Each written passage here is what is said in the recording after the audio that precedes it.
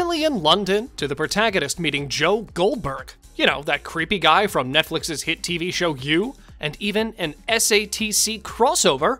Here are some Emily in Paris theories so crazy, they might be true. Warning though, spoilers ahead.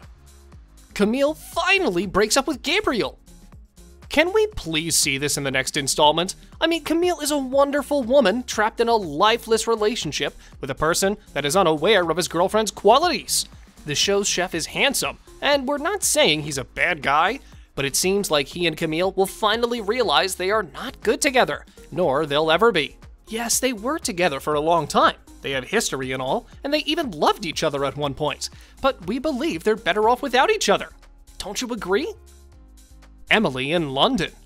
Season 2 of the show left fans with more questions than answers, and now the third season is supposed to continue right after that big cliffhanger we were all left with. The protagonist will have to make a life-changing decision, continue working in Paris for a year before returning to Chicago, or join Sylvie at her new firm. This decision will be influenced by the fact that Camille and Gabriel got back together.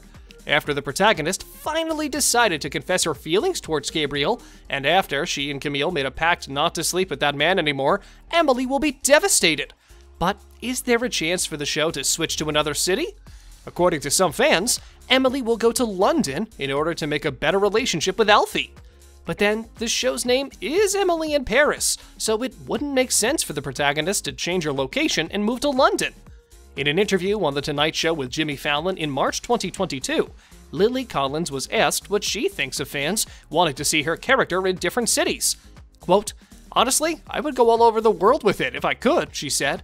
"But one thing is, I just want to go to streets where you can wear flats, because wearing heels, I mean, you wouldn't think how painful that can be in Paris."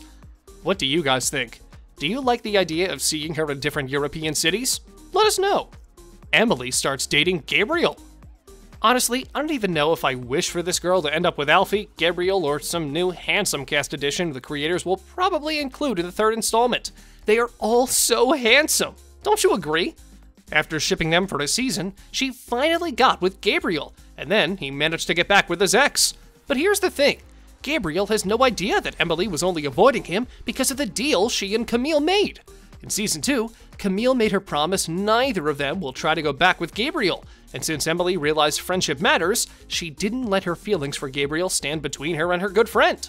But what will happen once Gabriel finds out there was a pact? What do you guys think about this?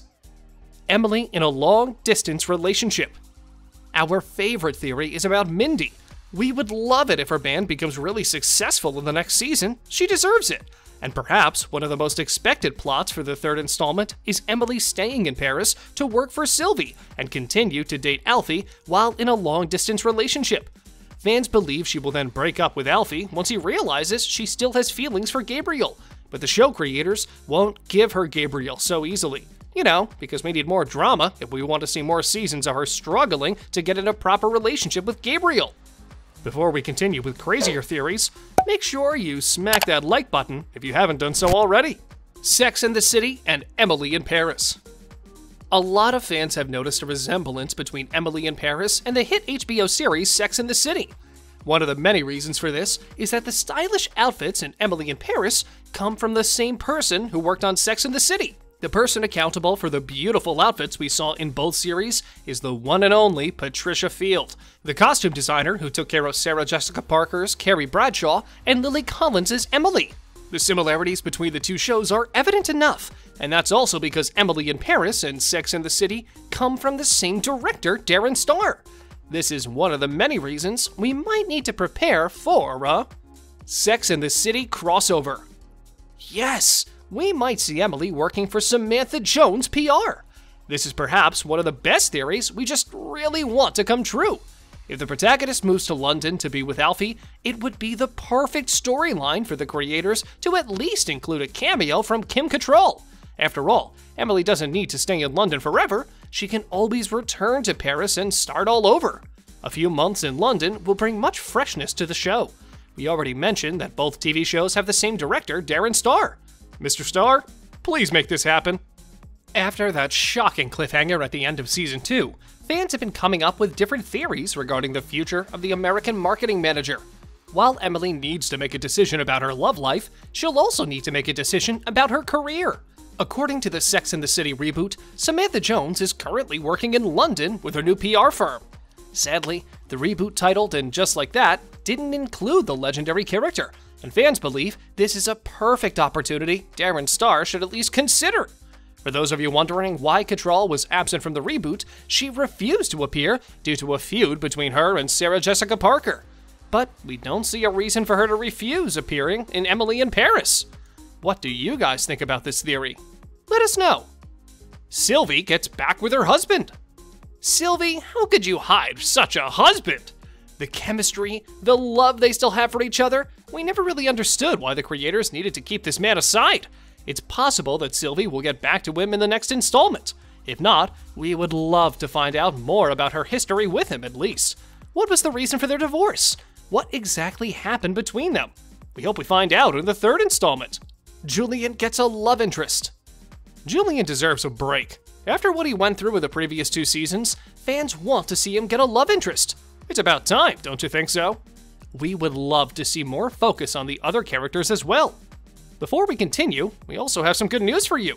Netflix has finally confirmed a 3rd and 4th season of the show. The 3rd installment is likely to be released at the beginning of 2023 at the earliest. Now, prepare for a rather shocking theory. Emily in Paris meets you.